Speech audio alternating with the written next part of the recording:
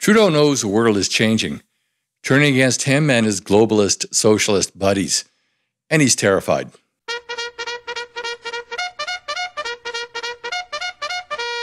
Hey y'all, welcome to my channel. I hope you're having a great day.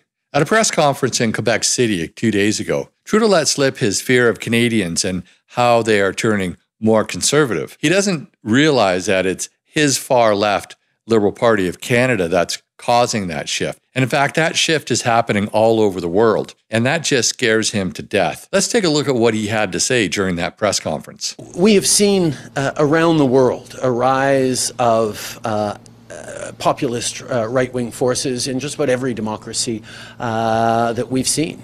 And it is of concern to see political parties choosing to instrumentalize anger, fear, division, anxiety.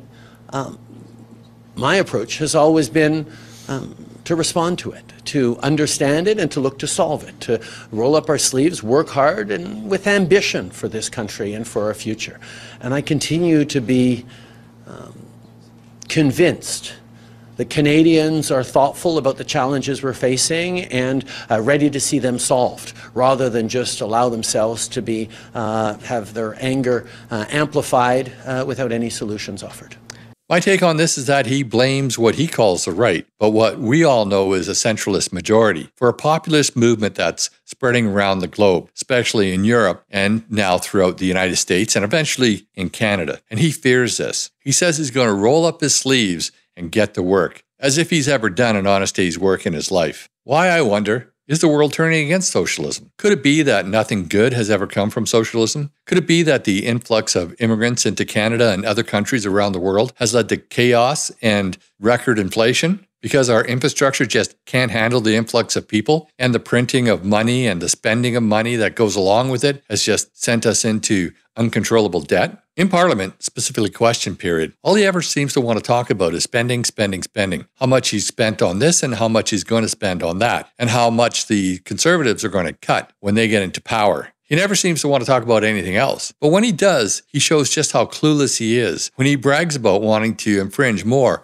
upon your human right of freedom of speech. Take a look at what he said in the House yesterday. The Honourable Member for Belleuil-Chambly.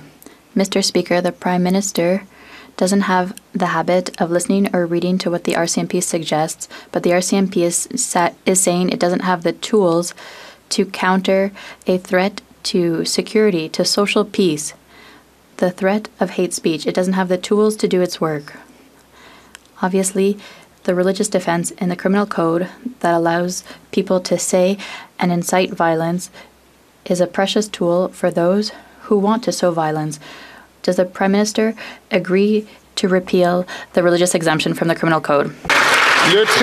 The Right Honourable Prime Minister. Mr. Speaker, hate speech and anti-Semitism have no place in Canada.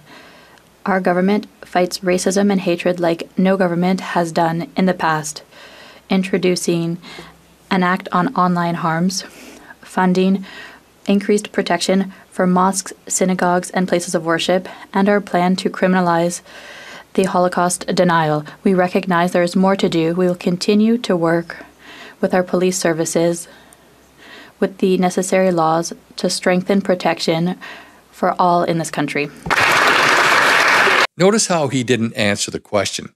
He just deflected, and then he bragged about how he planned on criminalizing more free speech. Now, don't get me wrong. I support Israel and I support their right to exist and to defend themselves. And I would never deny any of the horrific events that happened in World War II. And I would say the majority of people feel the same. In my opinion, Holocaust deniers are delusional and bigots who hate the Jews. But does that mean we should criminalize their speech? I don't consider calling for violence towards a person or a group of people freedom of speech. And we have laws against that. But as we have seen with this Prime Minister, he won't just stop. Ask yourself, what will he ban next? Will he say that people who question the efficacy of the vaccine are spreading hate speech and they should be charged? I think he wants to.